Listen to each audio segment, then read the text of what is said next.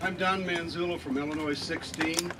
Our unemployment rate is 20, 21, 22, 25%. It's humongous.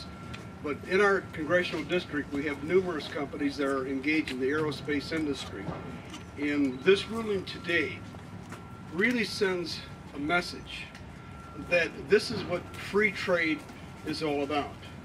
It's when companies are subsidized by their governments that make it extraordinarily unfair for competitors who play by the rules, which is what Boeing has been doing all along.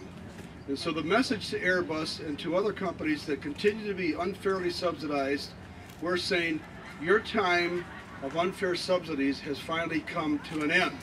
And the time for the American worker has finally started again on a level playing field.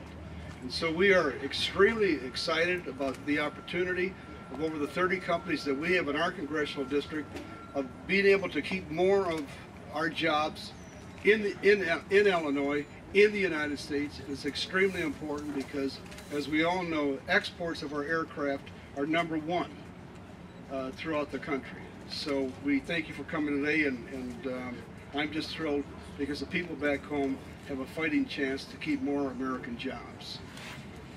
Well, thank you all for coming today. We're adjourned.